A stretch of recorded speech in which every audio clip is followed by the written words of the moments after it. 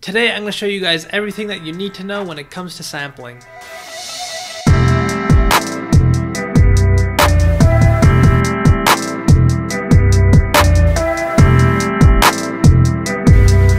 As you know, there are a lot of ways you can go about sampling, and in today's video I'm going to cover two general ways you can go about doing so, which is going to be straightforward looping as well as chopping up your samples. I'm going to go over both of these techniques and the important things that you should know. First, let's play the sample here.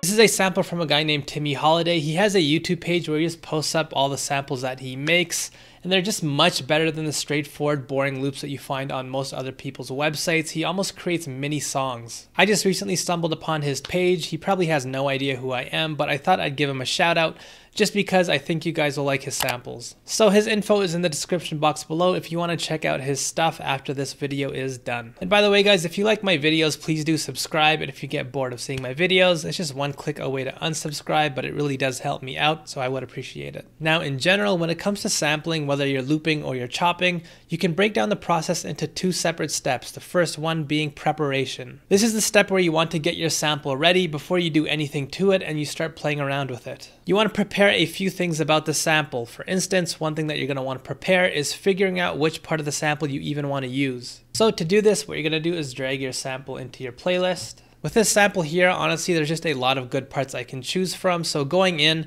it can be good to have an idea of which part of the sample you want to begin to work with. For me, in my opinion, choosing a part of the sample that isn't as cluttered, that doesn't have as much going on with the drums and vocals playing all over the place, is just going to make your job a little bit easier when you choose to sample. But nonetheless, the choice is ultimately yours. Find a part of the sample that sounds interesting to you and start from there. Since in this example I'm looping, what I'm going to do is choose a part of the sample that I'm going to loop around over and over again.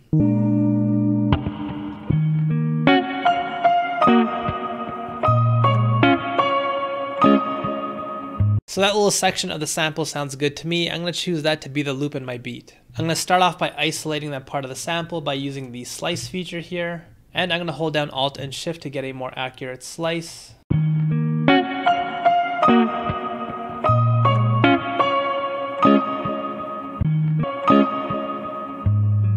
Now I'll do the exact same thing at the tail end here. So there you go, I've isolated my loop now.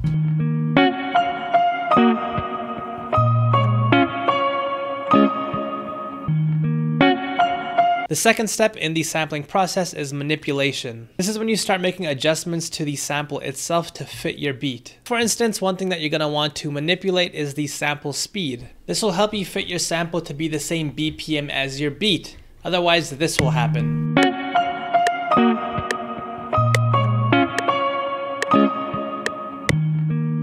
You guys can hear the speed of the sample is different than the speed of our overall beat. To fix this, you will need to stretch out your sample. To do so, you will select this option right up here, and at that point you can just go ahead and stretch your sample out.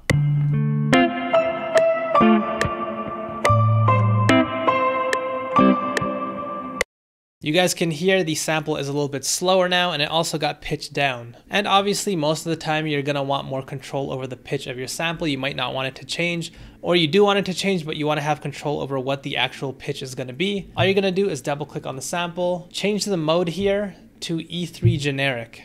All of these are just different algorithms that you can choose to stretch out your sample in different ways. Most of the time E3 generic is going to be your best bet. So now when we hit play,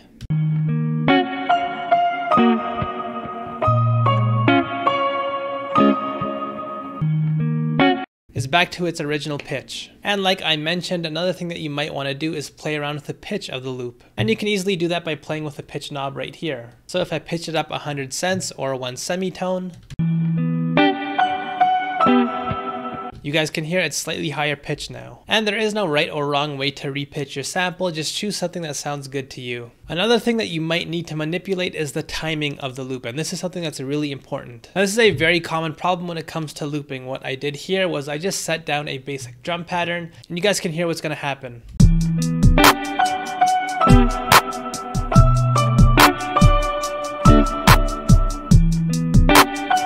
You guys can hear the sample's timing is a little bit off. You can more easily see this visually if I zoom in here. In the playlist here, the drums are perfectly quantized, but the sample itself isn't. So right here is where the snare hits. And in comparison, you guys can see how early this instrument is hitting relatively to my snare.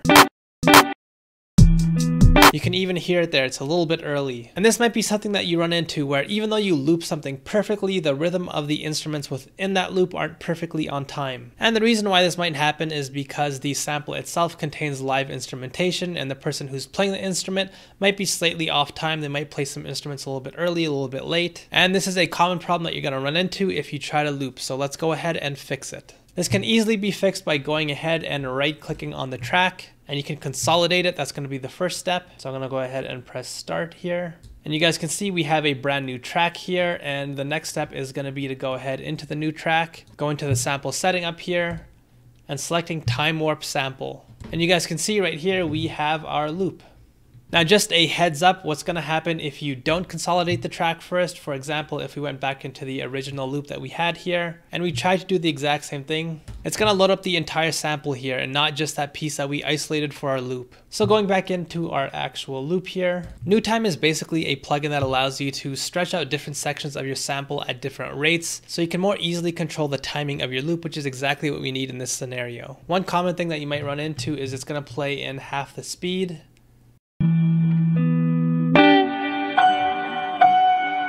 You guys can easily see what New Time did here was it stretched it over a 4-bar loop, which is not what we want. So I'm going to hold down Control, select everything, go to the very end here and just compress it back into our 2-bar loop.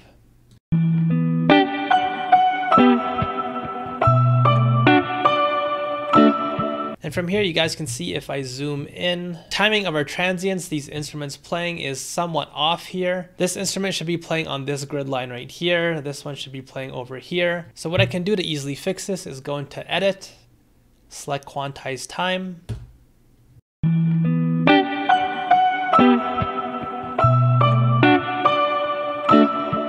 And now it's going to be perfectly on time. So once you're satisfied with your loop, you can go ahead and go up here and select Send to Playlist. One thing that I want to point out, you might end up with a little silent section at the end of your tail in the very last section. And you guys can hear the problem that this is going to create if I loop it.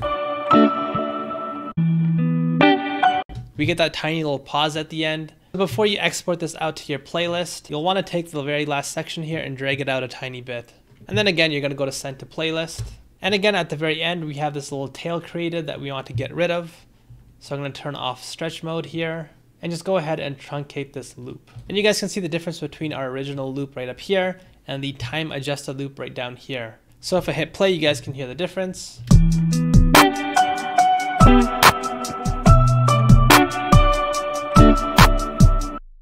The timing is perfect now. And one last thing I want to show you guys, make sure you go into your mixer and turn off New Time here. Now this isn't something that you might want to do every single time. There is something to be said about introducing a little bit of sloppiness into the rhythm of your beat. But if things are too distracting, if things are a little bit way too off grid, using New Time can really help you solve this issue. So now that this loop is sounding on time, I can go ahead and make a beat out of this. At this point, I can go ahead and use Wave Candy to figure out all the notes in my loop here.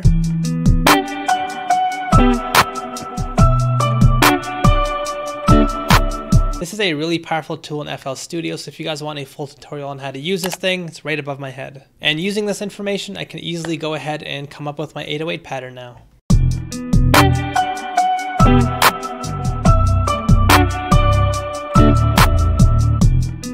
And now it's off to the races. I can go ahead and make a full beat out of this. So that was a more loop focused type of sampling style that I just showed you guys. Another method of sampling is to chop up your sample. And the two-step process would be the exact same here. First, we're going to prepare the sample and then we're going to manipulate the sample. First thing that you're going to want to do is use a sampler in the preparation phase. This is going to let you prepare your sample in a lot of different ways, a lot easier if you want to go down the route of chopping up your samples. In FL Studio, we have Slice X, which is a stock sampler that comes with FL Studio, which is a little bit more elaborate than the alternative. If you prefer to use Slice X, I did a full video on the most important things that you should know if you want to use it, so that's right above my head if you're interested. The other option that comes with FL Studio is Fruity Slicer. This is far more of a basic sampler. It's a lot more minimal and it has a lot less features. This is something that I like to use whenever I have very basic sampling needs, like if I have a drum loop, for instance. One that I like to use is Momentum, which is a free third-party sampler. I just enjoy using this much more than the ones that come with FL Studio. Fundamentally, these all do the exact same thing, but Momentum allows you to do some extra stuff a little bit easier, which is the reason why I prefer to use it. And again, step one is preparation. Before, with the looping method, this was a little bit easier, where we only had to select one section of the sample that we wanted to use and we could go ahead from there. Here it's going to be slightly more complicated, because fundamentally what we're going to be doing is choosing multiple parts of the sample that we want to use, and we're going to create chops there. And then we're going to try to rearrange those chops into something that makes sense musically. And there are a lot of different chopping methods, different techniques when it comes to sampling and chopping up your samples. I did a video a little while back on some more advanced sampling techniques right above my head. But here it's sort of hard to give advice on the things that you should do, because fundamentally this is where the creative part comes in when it comes to sampling. For me personally, like I mentioned, I do prefer to use parts of the sample that are a little bit more open, a little bit less dense, because they allow for manipulation a little bit more easily, generally speaking. Sometimes I'll leave the chops as they are after the auto chopping as well. I'll try to discover some type of arrangement within here and experiment with the different chops here, and I won't even bother moving the chops around. And other times I'll be very deliberate with my chops and I'll move them to a very specific part of the sample if I have an idea in mind. In my opinion, sampling is a skill on its own, and for me to sit here and say this is something that you should do every single time you sample would be leading you guys down the wrong path. I feel that it's important to experiment and try out different methods, different styles of sampling, so you can learn different ways of sampling and ultimately make better beats. I think one universal statement that's true when it comes to sampling and chopping is make sure you come up with something that makes sense musically when you're chopping up your sample. Nonetheless, when you're done preparing your chops like I am here,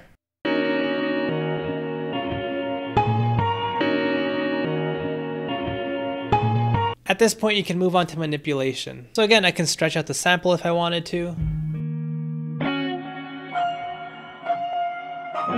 I can also play around with the pitch. You guys can hear, since I pitched down the sample a lot, something happened with my loop that I came up with.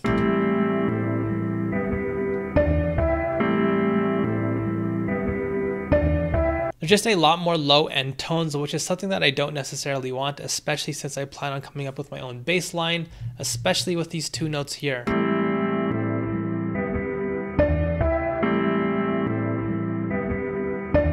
So I can manipulate the sample by using some effects to clean it up. So here I'm going to use an EQ to get really restrictive with the frequencies that this sound takes up. Overall, a lot of the times when you sample, it's going to essentially become a game of problem solving. When you stretch out a sample, when you play around with its timing, when you play around with its pitch, and you manipulate it in a bunch of different ways, problems are going to arise. You might end up with gaps in between your chops because the timing of your sample has changed. You might end up with some new unwanted frequencies in your sample after you pitch shift it like we had here. There's just a lot of things that can happen and go wrong. So you have to understand and use your tools to fix those problems. That's going to be something that's key whenever you're sampling. So those are two different ways you can go about sampling. Again, there are just a ton of ways you can go about doing so. I did a video a while back on some advanced techniques that you might want to see if you're interested in sampling and learning how to do so better. So if you feel like this is some pretty straightforward stuff, that video might be better for you, and it should be appearing on the screen right now.